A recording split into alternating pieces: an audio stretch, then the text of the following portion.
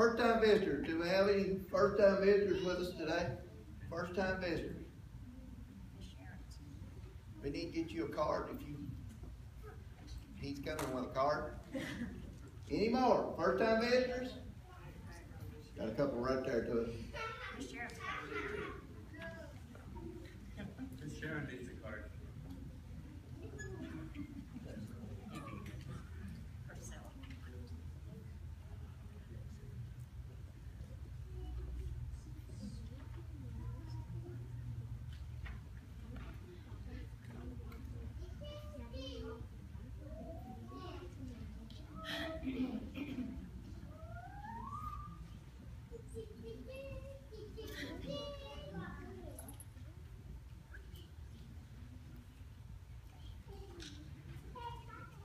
All right, visitors, look up here at me now.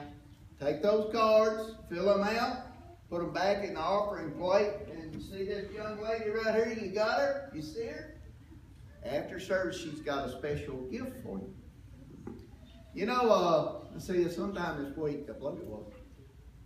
As you get older, you kind of forget days, and you kind of all come done. But I got a text message, and it said, just rescued a baby turtle and was thinking about you.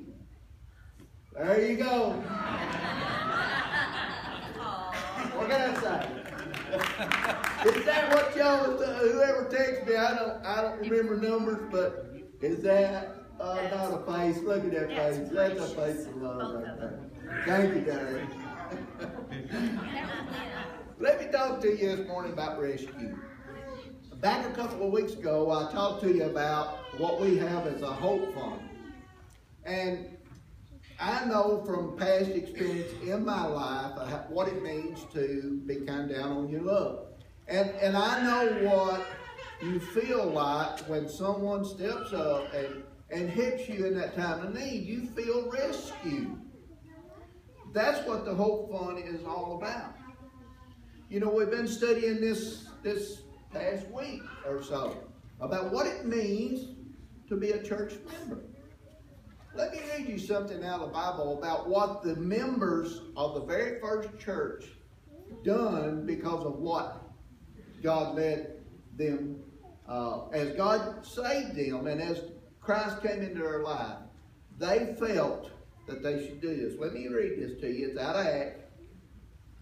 It says, all the believers were one in heart and mind. No one claimed that any of his possessions was his own, but they shared everything that they had. Now that scares some people when you read that and you read the words everything. Some people think, well, what are they trying to get me to do? Give up everything I got? If you read that scripture and study it, that's not what he said.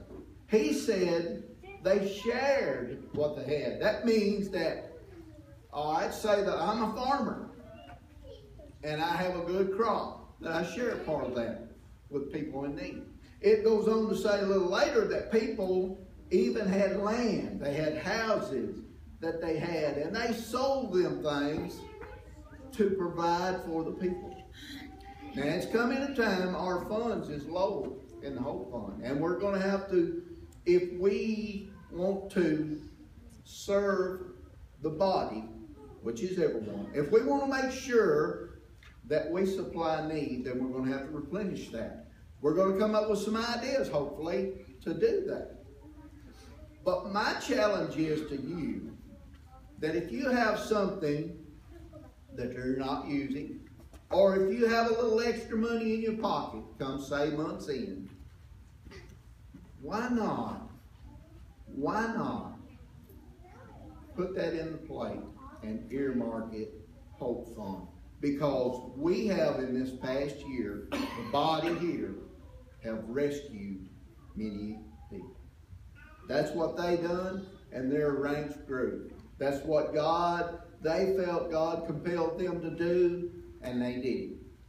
We have done it over several years now and done very good things. I'm asking you to seek what God would have you to do and give so that the rescues can continue. You know, John F. K., I believe it was John F. K., said many years ago, he said, the question is not what my country could do for you, but what I could do for my country. The question is not what my church can do for me, but what I can do for my church. The church is not this building. It is the people involved.